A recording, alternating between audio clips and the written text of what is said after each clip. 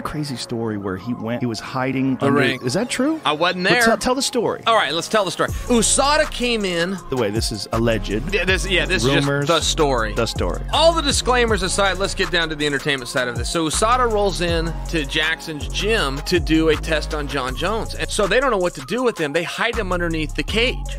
Jon Jones hides under the cage. They tell Jon, we don't know where he is. And this is before they show up and find you, must test. They can't find you. You didn't have to test back then. So anyway, he hides under the ring. So instead of leaving like they thought they would do, they take a seat. Well, there's like 8 hours left in the business day. They don't ever leave. Jon's under the cage the entire time. Finally, they shut the lights off and go to lock the doors. Now Jon can come out. Well, USADA found out about that. They wanted to get a warrant and go under that ring under the theory that at some point in that 6 to 8 hour span, he would have had to pee. That's how upset they were that they had been had.